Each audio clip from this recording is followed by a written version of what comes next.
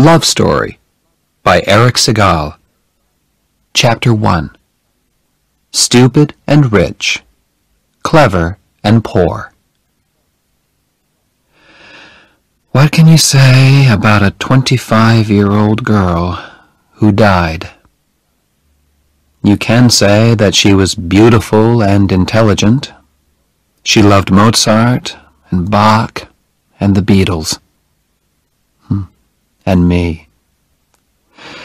Once, when she told me that, I asked her who came first. She answered, smiling, "Like in the ABC." I smiled too.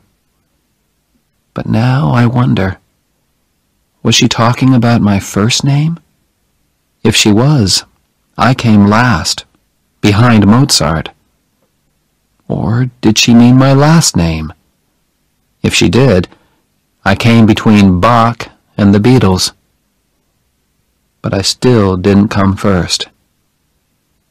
That worries me terribly now. You see, I always had to be number one. Family pride, you see. In the autumn of my last year at Harvard University, I studied a lot in the Radcliffe Library. The library was quiet. Nobody knew me there, and they had the books that I needed for my studies. The day before an examination, I went over to the library desk to ask for a book. Two girls were working there. One was tall and sporty. The other was quiet and wore glasses. I chose her and asked for my book. She gave me an unfriendly look. "Don't you have a library at Harvard?" she asked. "Radcliffe let us use their library," I answered. "Yes, Preppy, they do. But is it fair? Harvard has 5 million books. We have a few thousand." Oh dear, I thought. A clever Radcliffe girl. I can usually make girls like her feel very small. But I needed that damn book, so I had to be polite.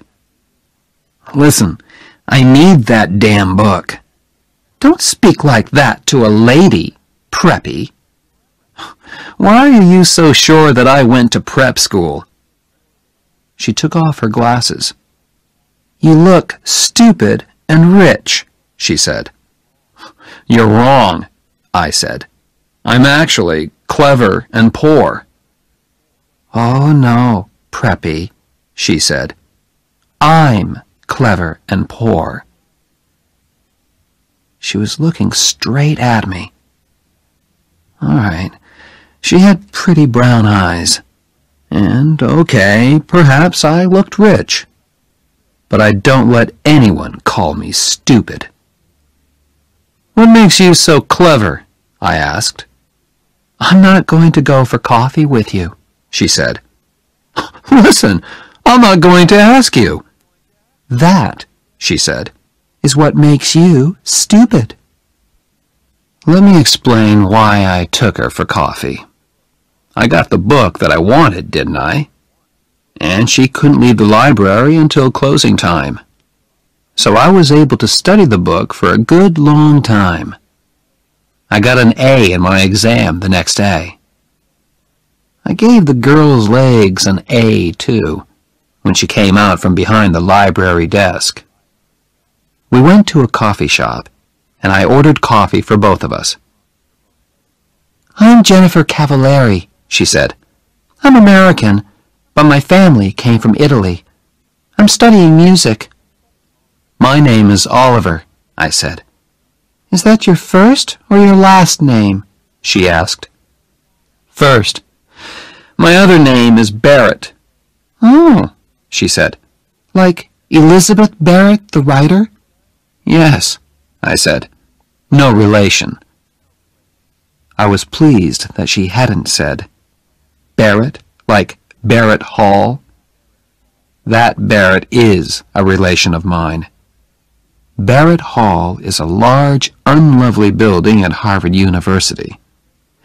My great-grandfather gave it to Harvard long ago, and I am deeply ashamed of it." She was silent. She sat there, half smiling at me. I looked at her notebooks. 16th century music? I said. That sounds difficult. It's too difficult for you, preppy, she said coldly. Why was I letting her talk to me like this? Didn't she read the university magazine? Didn't she know who I was? Hey, don't you know who I am? Yes, she answered. You're the man who owns Barrett Hall. She didn't know who I was. I don't own Barrett Hall, I argued. My great-grandfather gave it to Harvard, that's all. So that's why his not-so-great-grandson could get into Harvard so easily. I was angry now. Jenny, if I'm no good, why did you want me to invite you for coffee? She looked straight into my eyes and smiled. I like your body, she said.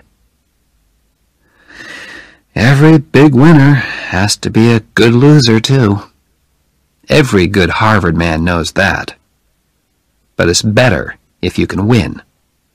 And so, as I walked with Jenny to her dormitory, I made my winning move. Listen, Friday night is the Dartmouth hockey match. So I'd like you to come. These Radcliffe girls, they really care about sport. And why, she asked, should I come to a stupid ice hockey match? Because I'm playing, I answered. There was a moment's silence. I think I heard snow falling. For which team? She said. By the second quarter of the game on Friday night, we were winning 0-0. That is, Davy Johnson and I were getting ready to score a goal. The crowd were screaming for blood, or a goal.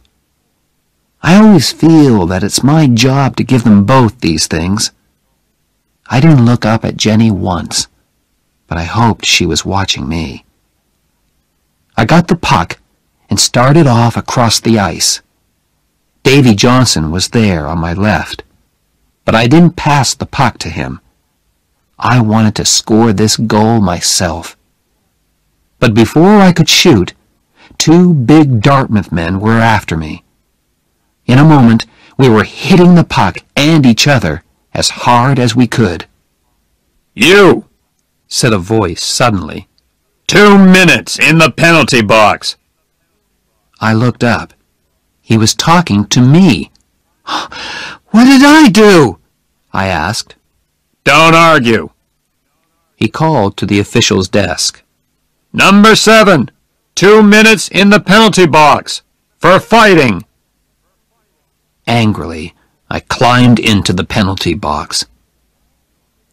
Why are you sitting here when all your friends are playing? The voice was Jenny's. I didn't answer. Come on, Harvard! Get that puck! I shouted. What did you do wrong? Jenny asked. I tried too hard. Out there on the ice, Harvard were playing with only 5 men. Is that something to be ashamed of? Jenny, please, I'm thinking. What about? About those 2 Dartmouth men. When I get back onto the ice, I'll break them into little pieces. Do you always fight when you play hockey?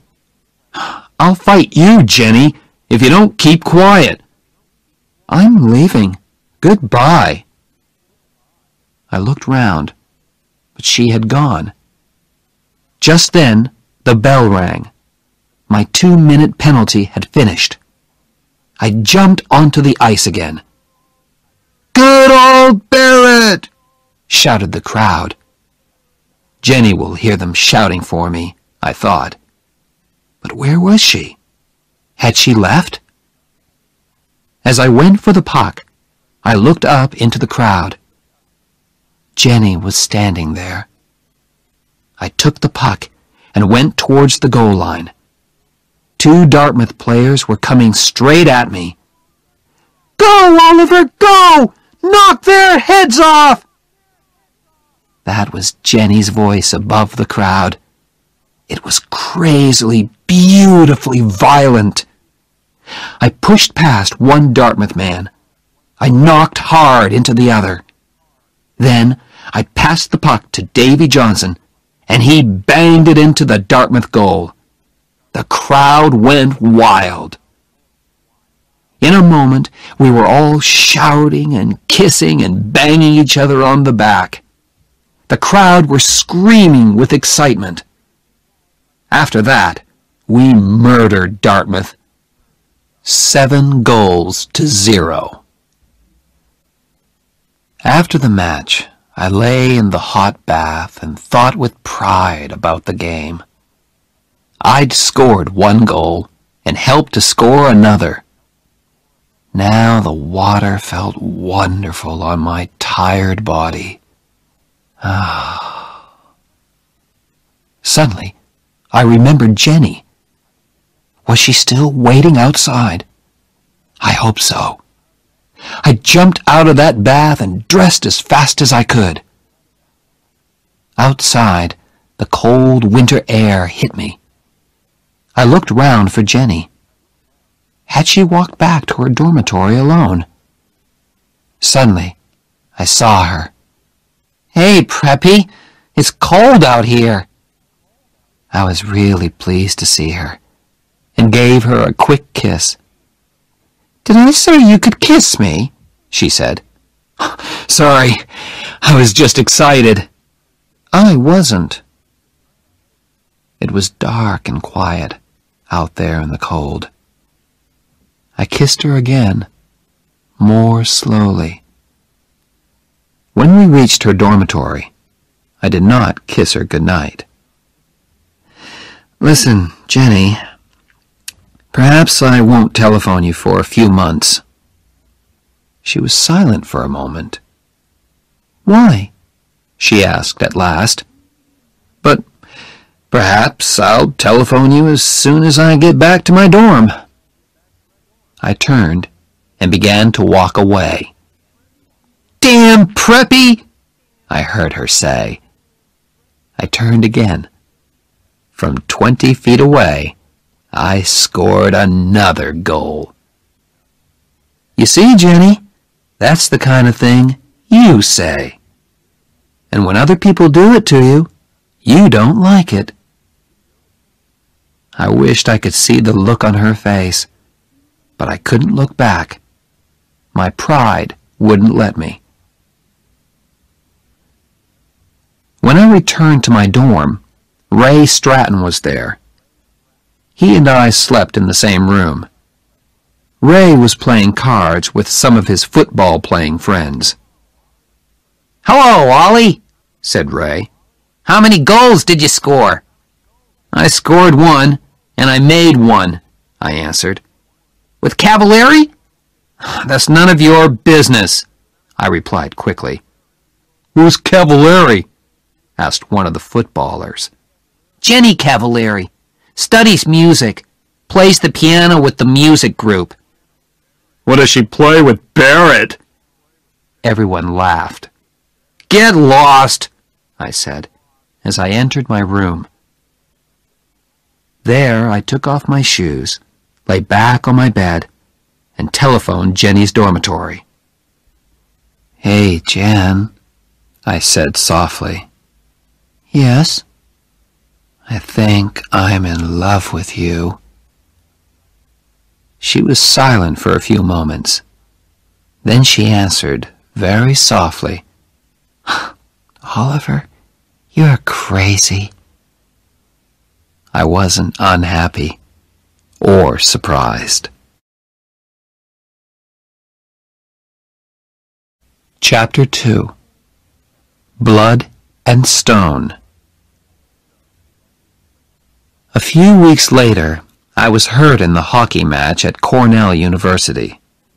My face was badly cut, and the officials gave me the penalty for starting the fight. 5 minutes.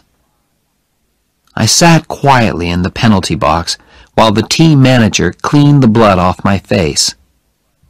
I was ashamed to look out onto the ice, but the shouts of the crowd told me everything. Cornell scored a goal. The score was 3-3 now. Damn, I thought. We're going to lose this match because of me. Across the ice, among the crowd, I saw him. My father. Old Stony Face. He was looking straight at me.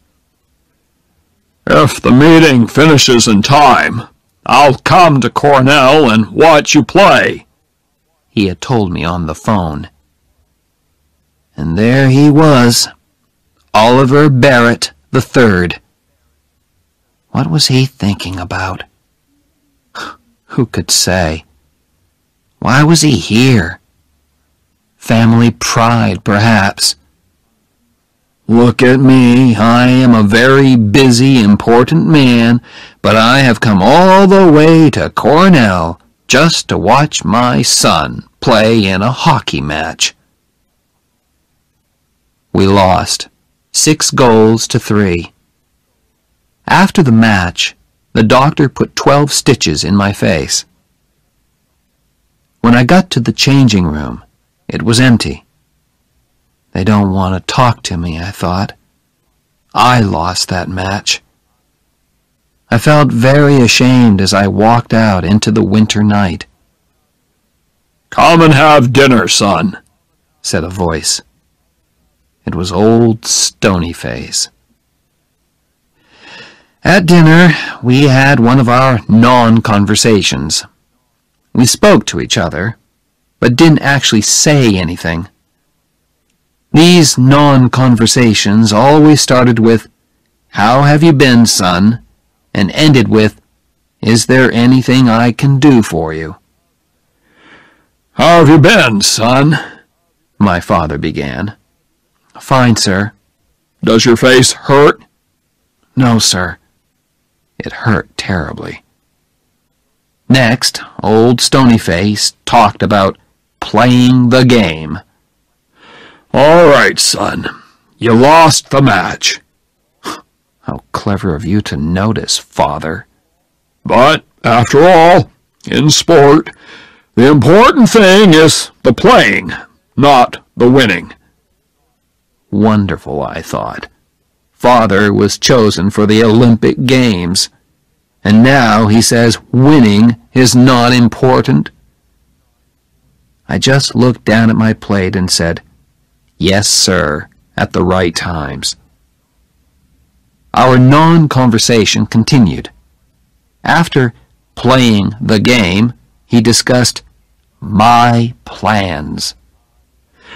"Tell me, Oliver, has the law school accepted you yet?" "Not yet, sir." "Would you like me to telephone them?" "No," I said at once. "I want to get a letter like other people, sir.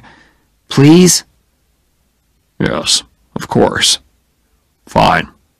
After all, they're sure to accept you." Why? I thought. Because I'm clever and successful? Or because I'm the son of Oliver Barrett III? The meal was as uninteresting as the conversation. At last, my father spoke again.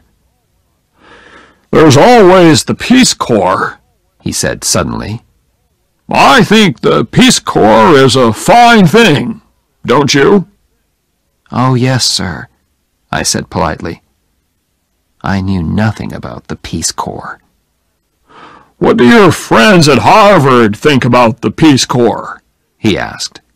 "Do they feel that the Peace Corps is important in our world today?" "Yes, sir," I said politely, just to please him. After dinner, I walked with him to his car.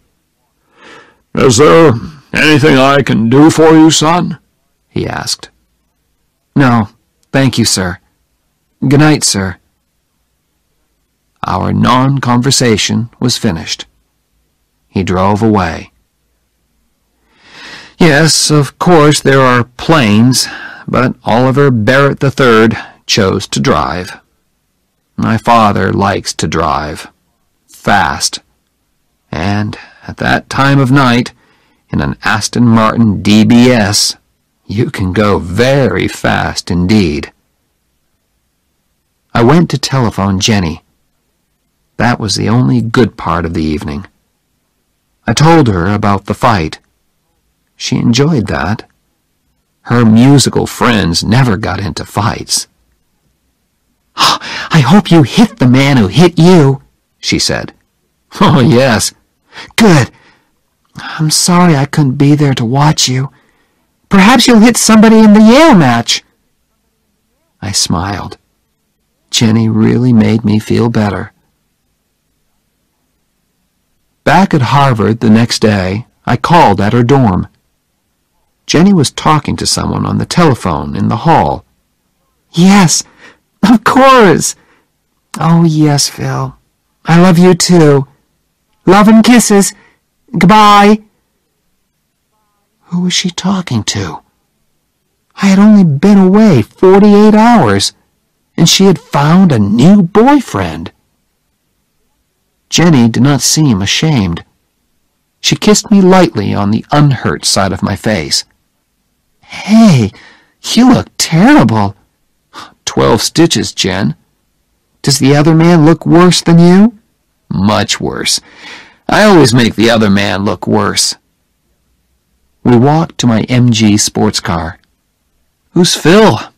I asked, as carelessly as I could. "My father." I could not believe that. "You call your father Phil?" "That's his name. What do you call your father?" "Sir." He must be really proud of you. You're a big hockey star, and you're always successful in your exams." "You don't know anything, Jenny. He was good at exams and sport, too. He was in the Olympic Games." "My God! Did he win?" "No. Actually, old Stonyface was 6th, which makes me feel a little better." Jenny was silent for a moment. "Why do you hate him so much?" she asked at last. "I'm Oliver Barrett IV, I answered. "All Barretts have to be successful, and that means I have to be good at everything all the time. I hate it." "Oh, I'm sure you do," laughed Jenny. "You hate doing well in your exams. You hate being a hockey star." "But he expects it," I said. "If I'm successful, he isn't excited or surprised. He was a big success, and he expects me to be the same." I told her about our meal and our non-conversation after the Cornell match, but she didn't understand at all. "You say your father is a busy man," she said, "but he found time to go all the way to Cornell to watch you play. How can you say these terrible things about him when he drove all that way just to watch your hockey match? He loves you, Oliver. Can't you understand?" "Forget it, Jenny," I said. She was silent for a moment. "I'm pleased you have problems with your father," she said at last. "That means you aren't perfect." "Oh, you mean you are perfect?" "Of course not, Preppy. That's why I go out with you." Jenny loved to have the last word. Chapter 3. We Belong Together.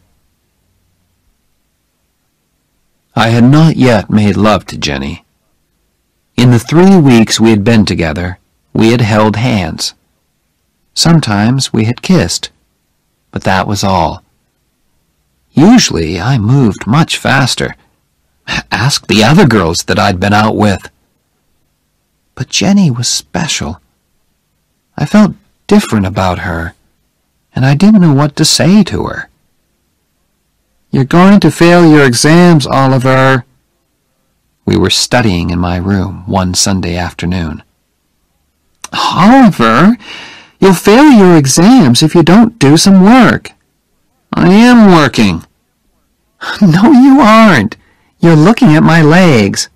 "Only once every chapter." "That book has very short chapters." "Listen, you aren't as good-looking as all that." "I know, but you think I am, don't you?" "Damn it, Jenny. How can I study when all the time I want to make love to you?" She closed her book softly and put it down. She put her arms around me. "Oliver, will you please make love to me?"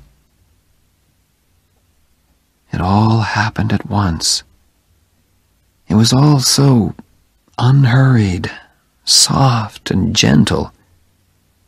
And I was gentle too. Was this the real Oliver Barrett IV?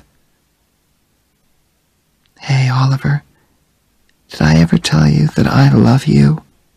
said Jenny finally. "No, Jen." I kissed her neck.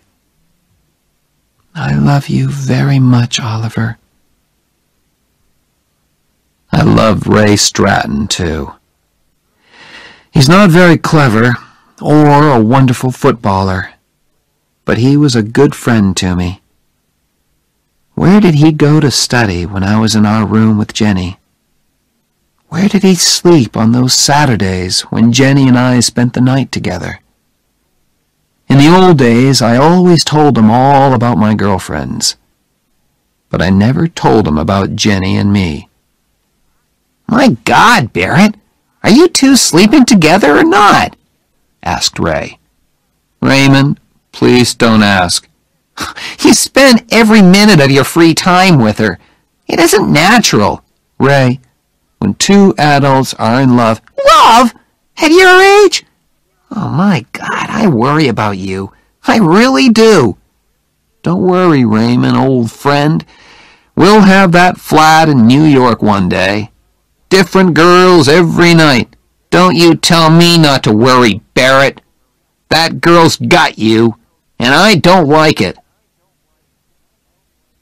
That evening, I went to hear Jenny play the piano with the music group.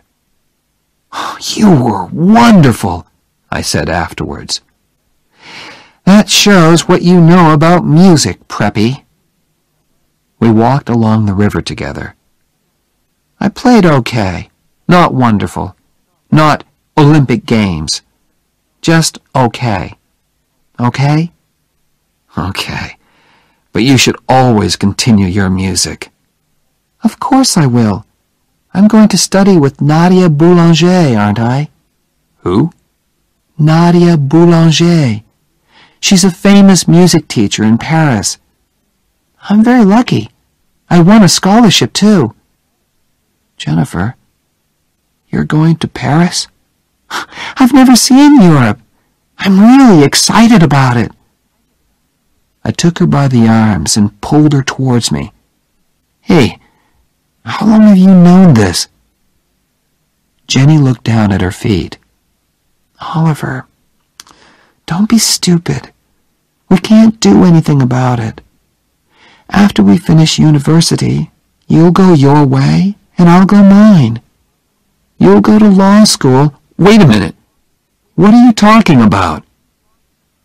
She looked into my eyes.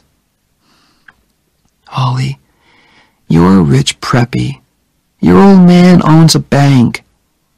My father's a baker in Cranston, Rhode Island. And I'm nobody." "What does that matter? We're together now. We're happy."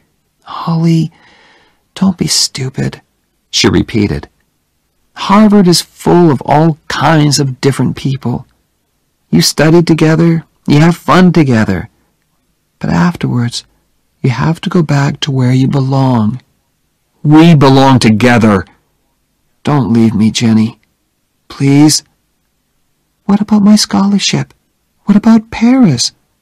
What about our marriage? Who said anything about marriage? Said Jenny in surprise. Me. I'm saying it now. Why?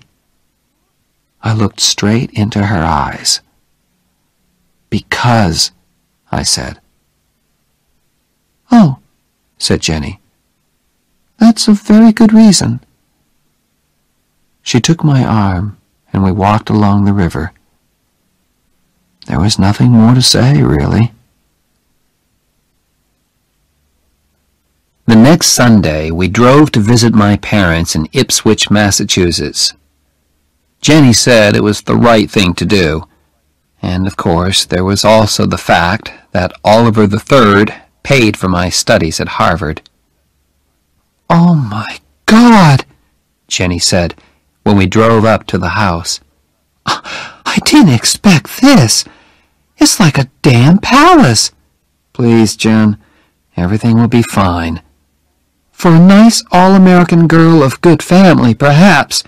Not for Jennifer Cavallari, baker's daughter from Cranston, Rhode Island." Florence opened the door. She has worked for the Barrett family for many years. She told us that my parents were waiting in the library. We followed her past a long line of pictures of famous Barretts and a glass case full of silver and gold cups. "They look just like real silver and gold," said Jenny. "They don't give cups like those at the Cranston Sports Club." "They are real silver and gold," I answered. "Oh, my God! Are they yours?" "No, my father's." "Do you have silver and gold cups too, Oliver?" "Yes."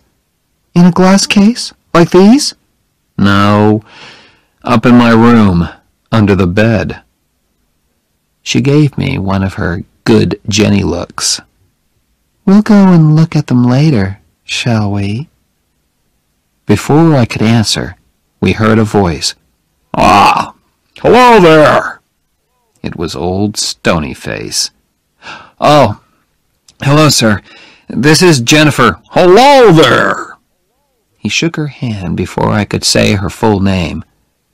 There was a smile on his usually rock-like face. "Do come in and meet Mrs. Barrett, my wife, Allison. This is Jennifer." "Cavallari," I said. For the first and only time, I got her damn name wrong.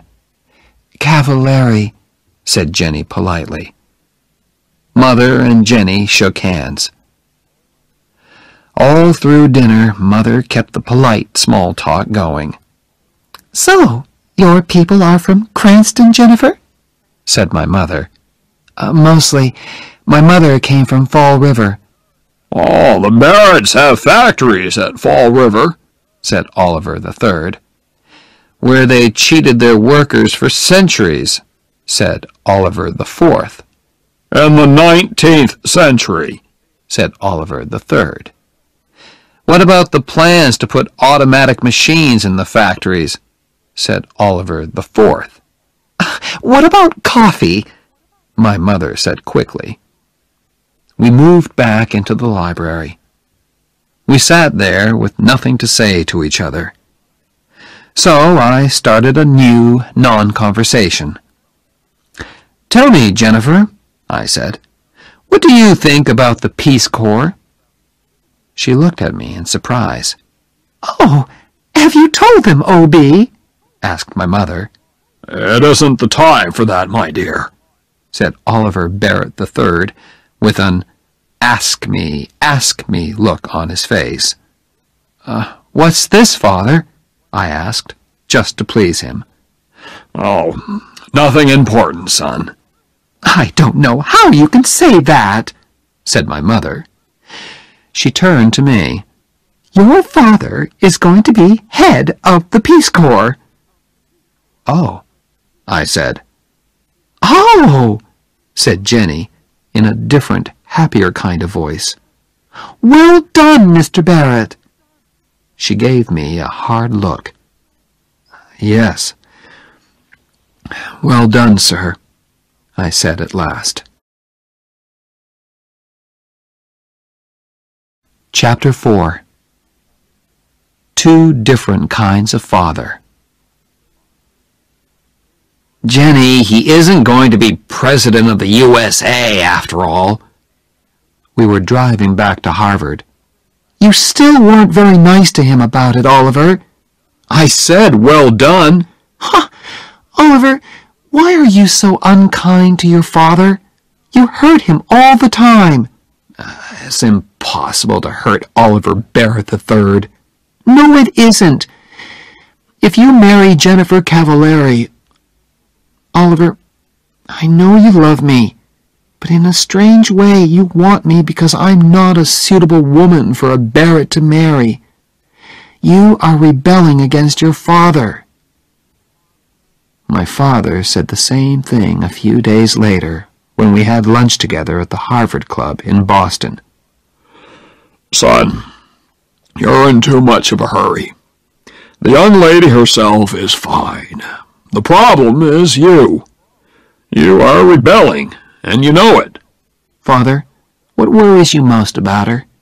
That she's Italian, or that she's poor?" "What do you like most about her?" "I'm leaving." "Stay and talk like a man." I stayed. Old Stonyface liked that. He's won again, I thought angrily. "Wait a while, son," Oliver Barrett III continued. "That's all I ask. Finish law school." "Why do I have to wait?" I was rebelling now. "Oliver, you are still under 21. In the eyes of the law, you are not yet an adult." "Stop talking like a lawyer, damn it!" "If you marry her now, you will get nothing from me." "Father, you've got nothing that I want." I walked out of his club and out of his life. After that, I was not looking forward to meeting Jenny's father. She was his only child, and her mother was dead. She meant a lot to him. I could see a lot of problems there. And I was penniless. How is Mr. Cavallari going to feel, I thought, when he hears that young Barrett can't support his daughter? Worse, she will have to work as a teacher to support him while he is at law school. As we drove down to Cranston on that Sunday in May, I worried a lot about Mr. Cavallari's feelings. "Tell me again, Jen." "Okay." I telephoned him and he said okay. But what does he mean by okay? Are you trying to tell me that Harvard Law School has accepted a man who doesn't know the meaning of okay? It isn't a word that lawyers use much, Jen. Just tell me again, please. He knows you're poor and he doesn't mind. Stop worrying, Oliver. Jenny lived on Hamilton Street. It was a long line of wooden houses with children playing in front of them and whole families sitting on their front steps. I felt like a stranger in a strange land as I parked the MG outside 189A Hamilton Street. Mr. Cavallari's handshake was warm and strong. "How do you do, sir?" I said. "I'm Phil," he said. "Phil, sir." It was a frightening moment. Then Mr. Cavallari turned to his daughter. Suddenly they were in each other's arms, laughing and crying and kissing. I felt like a stranger. For some time, I did not have to speak much. Don't speak with your mouth full, my family had told me when I was a child. Phil and his daughter kept my mouth full all afternoon. I don't know how many Italian cakes I ate. Both Cavalieris were very pleased. "He's okay," said Phil at last. "I told you he was okay," said his daughter. "Well, I had to see for myself. Now I've seen him. Oliver?" "Yes, sir?" "Call me Phil. You're okay." Later, Phil tried to have a serious talk with me. He thought he could bring Oliver Barrett III and Oliver Barrett IV together again. "Let me speak to him on the telephone," he said. "A father's love is a very special thing." "There isn't much of it in my family," I said. "Your father will soon realize," he began, "when it's time to go to the church." "Phil," said Jenny gently, "we don't want to be married in church." He looked surprised, then unhappy. But he spoke bravely. "It's your wedding, children. You choose. It's okay by me." My next meeting was with the head of Harvard Law School. "I'll need a scholarship for next year, sir," I said politely. "A scholarship? I don't understand. Your father—" "My father has nothing to do with it, sir. We've had a disagreement, and he isn't supporting me anymore." The head took off his glasses, then put them on again. I continued. "That's why I've come here to see you, sir. I'm getting married next month. We're both going to work during the summer. Then Jenny will support us by teaching. But her teaching won't pay enough to send me to law school. Sir, I need a scholarship. I have no money in the bank." "Mr. Barrett, our scholarships are for poor people, and it's too late to ask for one. I do not wish to enter into a family disagreement, but I think you should go and talk to your father again." "No," I said angrily. "I am not, repeat, not going back to my father to ask for money." When Jenny graduated from university that summer, all her relations came from Cranston to watch. We didn't tell them about our marriage plans because we wanted a quiet wedding and didn't want to hurt their feelings. I graduated from Harvard the next day. Was Oliver III there in the university hall? I don't know. I didn't look for old Stonyface in the crowd. I gave my parents' tickets to Jenny and Phil. But as an old Harvard man, my father could sit with the class of 26. But why should he want to? I mean, weren't the banks open that day? The wedding was on the next Sunday. It was very quiet and very beautiful. Phil was there, of course, and my friend Ray Stratton. Jenny and I spoke about our love for each other and promised to stay together until death. Ray gave me the ring, and soon Oliver Barrett IV and Jennifer Cavalieri were man and wife. We had a small party afterwards, just the four of us.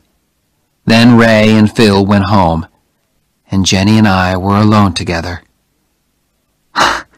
"Jenny, we're really married." "Yes. Now I can be as terrible to you as I like." Chapter 5. The First 3 Years. For 3 years, we had to make every dollar do the work of 2. All through the summer holidays, we worked at the boat club in Dennisport. It was hard work, but we were never too tired to be kind to each other. I say kind, because there are no words to describe our love and happiness together. After the summer, we found a cheap flat near the university. It was on the top floor of an old house and was actually very expensive. But what could we do? There weren't many flats around. "Hey, Preppy," said Jenny when we arrived there. "Are you my husband, or aren't you?" "Of course I'm your husband." "Show me, then." My God, I thought. In the street? "Carry me into our first home." I carried her up the 5 steps to the front door. "Why did you stop?" she asked. "This isn't our home. Upstairs, Preppy." There were 24 stairs up to our flat, and I had to stop halfway. "Why are you so heavy?" I asked her. "Perhaps I'm expecting a baby." "My God, are you?" "Ha! I frightened you then, didn't I?" "Well, yes, just for a second or two." I carried her the rest of the way. There were very few moments in those days when we were not worrying about money. Very few, and very wonderful. And that moment was one of them. A food shop let us eat now, pay later, thanks to the Barrett name. But our famous name did not help us in Jenny's work. The head of the school thought we were rich. "Of course, we can't pay our teachers very much," said Miss Whitman. "But that won't worry you, Mrs. Barrett." Jenny tried to explain that Barretts had to eat, just like other people. Miss Whitman just laughed politely. "Don't worry," Jenny said to me. "We'll manage. Just learn to like spaghetti." I did. I learned to like spaghetti, and Jenny learned lots of different ways of cooking it. With Jenny's pay from school, and our money from our summer work and my holiday jobs, we managed. Our lives had changed a lot, of course. There was no more music for Jenny. She had to teach all day, and came home very tired. Then she had to cook dinner. Restaurants were too expensive for us. There were a lot of films that we didn't see, and places and people that we didn't visit. But we were doing okay. One day, a beautiful invitation arrived. It was for my father's 60th birthday party. "Well?" said Jenny. I was in the middle of a thick law book and did not hear her at first. "Oliver, he's reaching out to you." "No, he isn't. My mother wrote it. Now be quiet, I'm studying. I've got exams in 3 weeks. "Ollie, think. 60 years old, damn it. How do you know that he'll still be alive when you decide to forget your disagreement?" "I don't know, and I don't care. Now let me get on with my work." "One day," said Jenny, "when you're having problems with Oliver V..." "Our son won't be called Oliver. You can be sure of that," I said angrily. "You can call him Bozo if you like, but that child will feel bad about you because you were a big Harvard sportsman. And by the time he goes to university, you'll probably be a big, important lawyer," she continued. "Oliver, your father loves you in the same way as you will love Bozo. But you Barretts are so full of pride. You'll go through life thinking that you hate each other. Now, what about that invitation? Write them a nice letter of refusal." "Oliver, I can't hurt your father like that." "What's their telephone number?" I told her, and was at once deep in my law book again. I tried not to listen to her talking on the telephone, but she was in the same room after all. Suddenly I thought, how long does it take to say no? Ollie! Jenny had her hand over the telephone mouthpiece. Ollie, do we have to say no? Yes, we do. And hurry up, damn it! I'm terribly sorry, she said into the telephone. She covered the mouthpiece again and turned to me. He's very unhappy, Oliver. Can you just sit there and let your father bleed? Stones don't bleed, Jen. This isn't one of your warm, loving Italian fathers. Oliver, can't you just speak to him? Speak to him? Are you crazy? She held the telephone towards me. She was trying not to cry. I will never speak to him. Ever, I said. Now she was crying, very quietly. Then she asked me once more. For me, Oliver, I've never asked you for anything. Please. I couldn't do it. Didn't Jenny understand? It was just impossible. Unhappily, I shook my head. Then Jenny spoke to me, quietly and very angrily. You have no heart, she said. She spoke into the telephone again. Mr. Barrett, Oliver wants you to know. She was crying, so it wasn't easy for her. Oliver loves you very much, she said, and put the telephone down quickly. I don't know why I did it. Perhaps I went crazy for a moment. Violently, I took the telephone and threw it across the room. Damn you, Jenny! Why don't you get out of my life? I stood still for a second. My God, I thought. What's happening to me? I turned to look at Jenny, but she had gone. I looked round the flat for her. Her coat was still there, but she had disappeared. I ran out of the house and searched everywhere for her. The law school library, Radcliffe, the music school. Was she in one of the music rooms? I heard somebody playing the piano, loudly and very badly. Was it Jenny?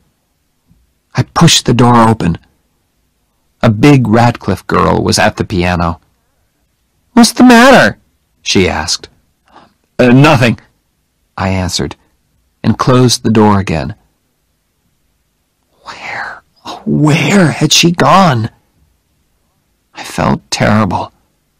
I searched the university, the streets, and the cafes. Nothing. Had she taken a bus to Cranston, perhaps? At midnight, I found a telephone box and called Phil. Hello, he said sleepily. What's the matter? Is Jenny ill? My God, I thought. She isn't there. She's fine, Phil. I just called to say hello. You should call more often, damn it, he said. Is Cranston so far away that you can't come down on a Sunday afternoon? We'll come. Some Sunday, Phil. I promise. Don't give me that. Some Sunday indeed. This Sunday, Oliver. Yes, sir. This Sunday. And next time you telephone, I'll pay, damn it. Okay? He put down the telephone. I stood there and wondered what to do. At last, I went back to the flat. Jenny was sitting on the top step. I was too tired to cry, too glad to speak. I forgot my key, said Jenny. I stood there on the bottom step, I was afraid to ask how long she had been there. I only knew that I had hurt her terribly. "Jenny, I'm sorry." "Stop," she said. Then she added, "Love means you never have to say you're sorry." We walked up to our flat. As we undressed, she looked lovingly at me. "I meant what I said, Oliver." And that was all. Chapter 6. Money can't buy everything. When the letter came from the law school, it changed our lives. I came third in the final examinations, and suddenly everyone wanted to offer me jobs. It was a wonderful time. Think of it, an all-American boy with a famous name, third in his examinations, and a Harvard hockey player, too. Crowds of people were fighting to get my name and number on their company writing paper. At last, I accepted a job with Jonas and Marsh in New York. I was the highest paid graduate of my year, too. After 3 years of spaghetti and looking twice at every dollar, it felt wonderful. We moved to a beautiful flat in New York. Jonas and Marsh's office was an easy 10-minute walk away. And there were lots of fashionable shops nearby, too. I told my wife to get in there and start spending immediately. "Why, Oliver?" "Woman, you supported me for 3 years. Now it's my turn." I joined the Harvard Club of New York. Ray Stratton was working in New York, too, and we played tennis together 3 times a week. My old Harvard friends discovered me once more, and invitations arrived. "Say no, Oliver. I don't want to spend my free time with a lot of empty-headed preppies." "Okay, Jen, but what shall I tell them?" "Tell them I'm expecting a baby." "Are you?" She smiled. "No, but if we stay at home tonight, perhaps I will." We already had a name for our child. "You know," I said one evening, "I really like the name Bozo." "You honestly want to call our child Bozo?" "Yes, it's the name of a big sports star. He'll be wonderfully big and strong," I continued. "Bozo Barrett, Harvard's biggest football star." We had a name for our child, and we wanted him very much. But it's not always easy to make a baby, although we tried very hard. Finally, I became worried, and we went together to see a doctor. Dr. Shepard checked everything carefully. He took some of our blood and sent it away for examination. "We'll know soon," he said. A few days later, he telephoned me at my office and asked me to visit him on my way home that evening. "Well, doctor," I said, "which of us has the problem?" "It's Jenny," he said. "She will never have children." I was ready for this news, but it still shook me. "Well," I said, "children aren't everything." "Oliver," said Dr. Shepard, "the problem is more serious than that. Jenny is very ill. She has a blood disease. It is destroying her blood, and we can't stop it. She is dying, Oliver. I am very sorry." "That's impossible, Doctor," I said.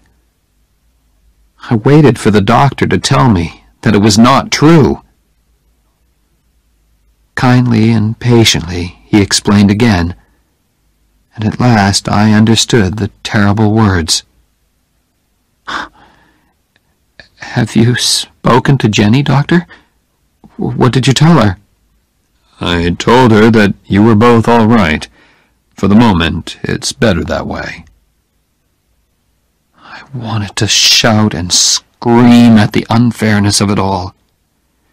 Jenny was 24, and she was dying. "What can I do to help, Doctor?" I asked at last. "Just be natural," he said. Natural. I began to think about God. At first I hated him. Then, next morning I woke up, and Jenny was there beside me. Still there. I was ashamed. Thank you, God, I thought. Thank you for letting me wake up and see Jennifer. Be natural, the doctor had said. I did my best, and all the time I was living with my terrible secret. One day, Mr. Jonas called me into his office. "Oliver, I have an important job for you. How soon can you go to Chicago? You can take one of the younger men with you." One of the younger men? I was the youngest man in the office. I understood the message. "Oliver, although you are still only 24, you are one of our top men." "Thank you, sir," I said, "but I can't leave New York just now." I had decided not to tell anyone about my troubles. I wanted to keep my secret as long as possible. I could see that old man Jonas was unhappy about my refusal. On the way home that day, I saw a notice in a travel shop window. "Fly to Paris." Suddenly, I remembered Jenny's words. What about my scholarship? What about Paris? I went into the shop and bought 2 tickets to Paris. Jenny was looking gray and tired when I got home.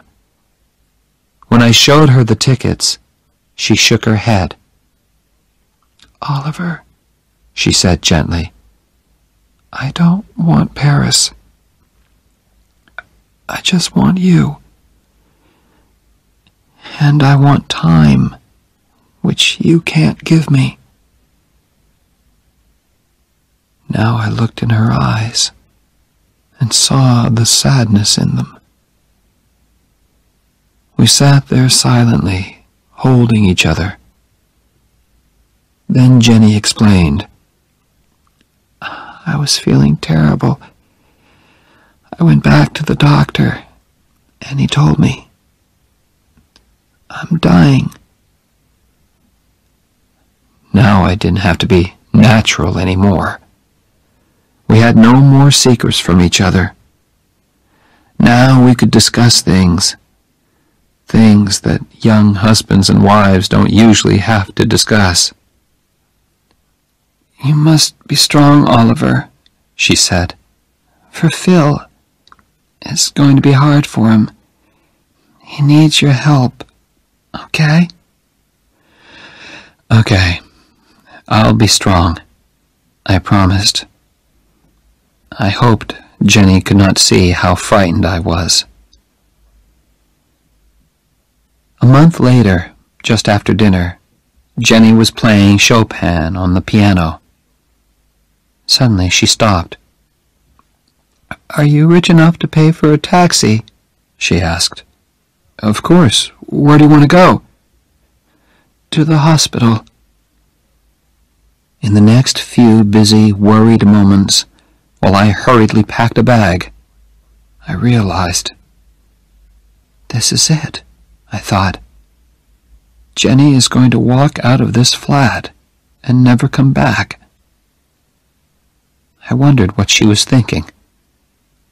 She sat there, looking straight in front of her. "Hey," I said, "is there anything special that you want to take with you?" "No," she said. Then she thought again. "Yes, you." The taxi driver thought Jenny was expecting a baby. "Is this your first?" he asked. I was holding Jenny in my arms, and I felt ready to explode. "Please, Holly," Jenny said to me softly. "He's trying to be nice to us." "Yes," I told the driver. "It's our first, and my wife isn't feeling very well, so can you hurry, please?"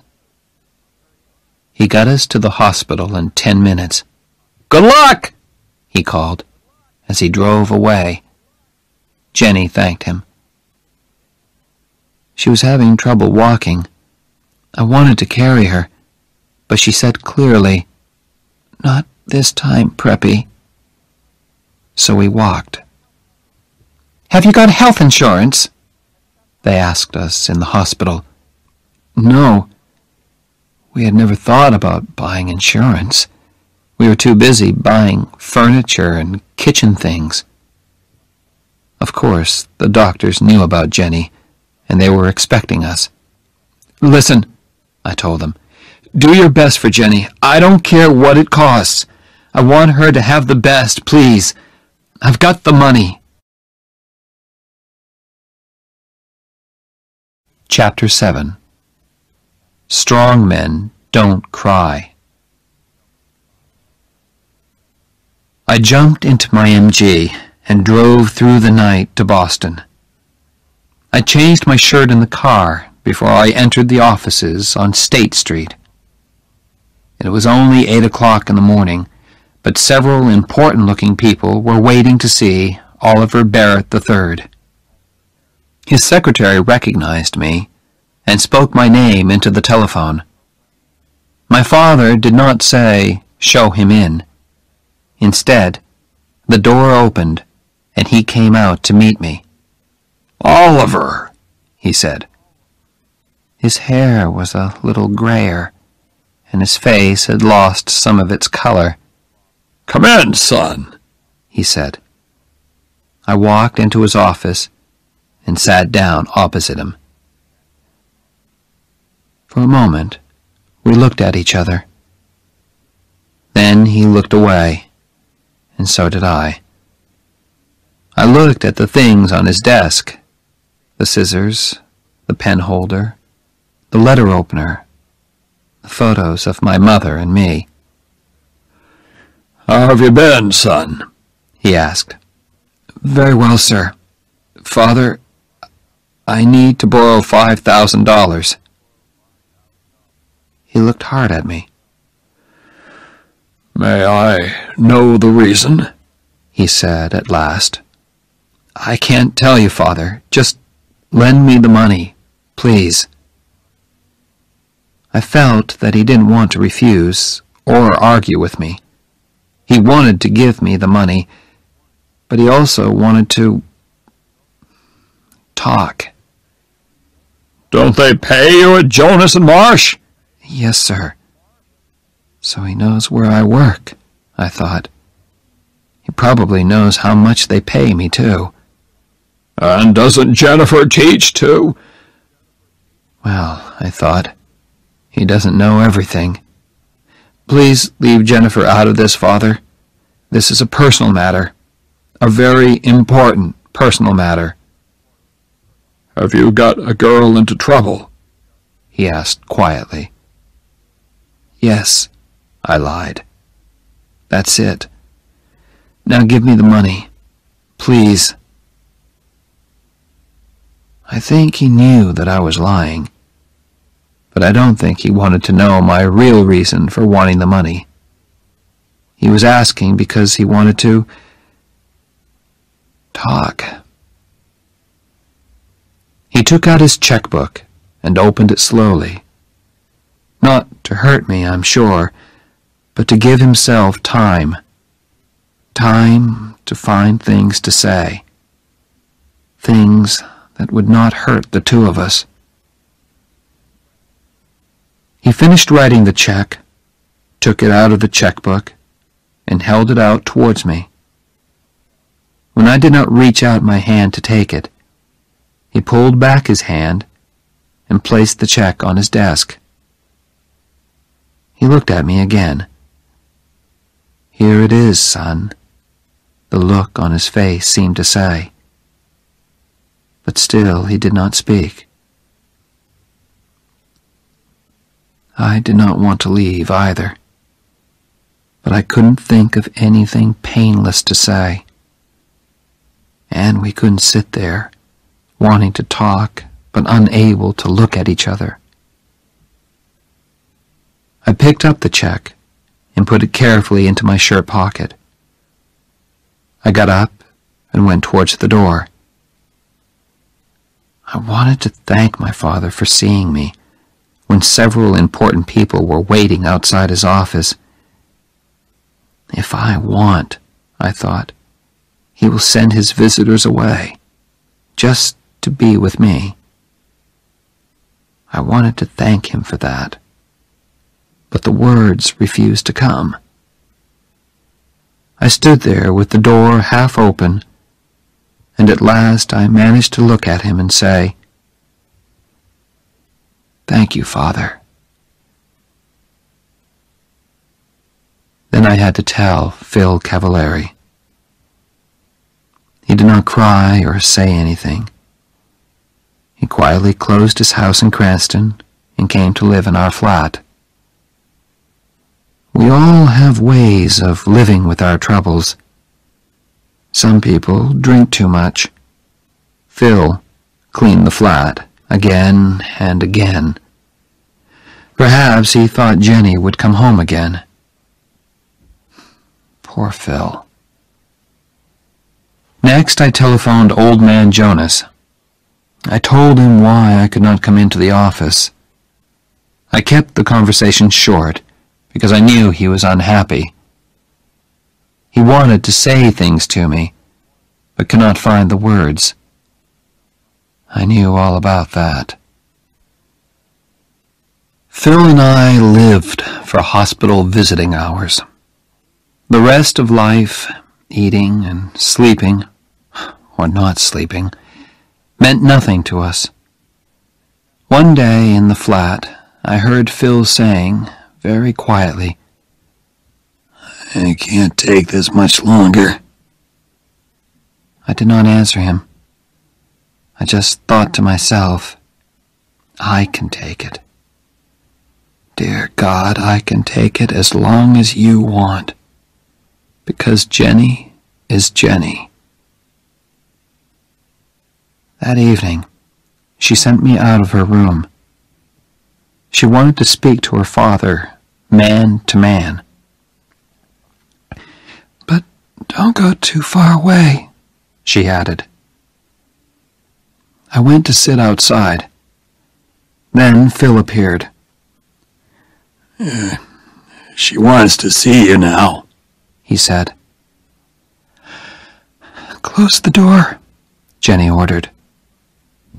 I went to sit by her bed. I always liked to sit beside her and look at her face, because it had her eyes shining in it.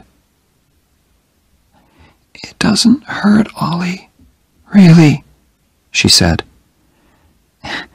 "It's like falling off a high building very slowly, you know?" Something moved deep inside me. "I am not going to cry," I said to myself. "I'm strong, okay? And strong men don't cry. But if I'm not going to cry, then I can't open my mouth." I said. "No, you don't know, Preppy," she said. "You've never fallen off a high building in your life." Yes, I have. My voice came back. I did when I met you. She smiled. Who cares about Paris? She said suddenly. Paris, music, all that. You think you stole it from me, don't you? I can see it in your face. Well, I don't care, you stupid preppy. Can't you accept that? No, I answered honestly. Then get out of here, she said angrily. I don't want you on my damn deathbed. Okay, I accept it, I said. That's better. Now, will you do something for me? From somewhere inside me came this sudden, violent need to cry. But I was strong. I was not going to cry. I said again. Will you please hold me, Oliver? I put my hand on her arm. Oh, God. She was so thin. And held it. No, Oliver, she said. Really hold me. Put your arms round me. Very, very carefully, I got onto the bed and put my arms round her. Thanks, Holly. Those were her last words. Phil Cavallari was waiting outside. Phil, I said softly. He looked up, and I think he already knew. I walked over and put my hand on his arm. I won't cry, he said quietly. I'm gonna be strong for you. I promise, Jenny. He touched my hand very gently. But I had to be alone, to feel the night air, to take a walk, perhaps. Downstairs, the entrance hall of the hospital was very calm and quiet.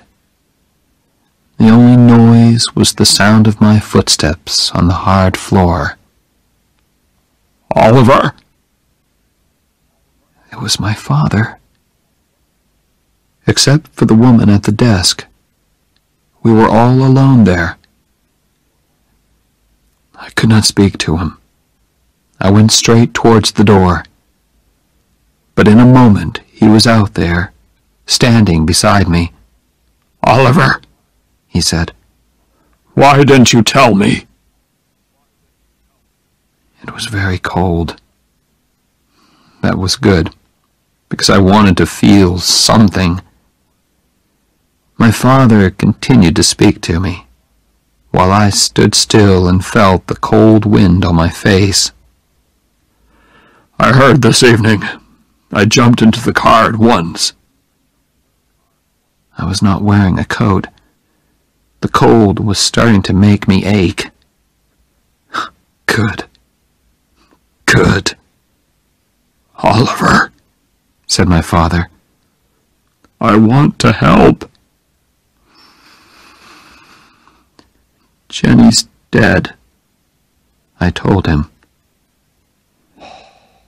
I'm sorry, he said very softly.